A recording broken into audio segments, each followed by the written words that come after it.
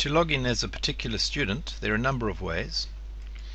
One way, if you're in your course, go down to your navigation block and find participants. It'll be under your course name.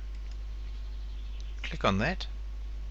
Then in your participant list, look for the student, click on their name, and when their profile appears, you'll notice on the left there's login as. Now if you don't see that, let admin know. Click that and you'll be logged in as that student, so you can check exactly what they see. To get back to your own profile, go up here and click on your name. You'll be asked to log in again. Now that's very different to switch role. If you want to switch role, it's under the settings and you can switch role to one of these, student or guest or what have you.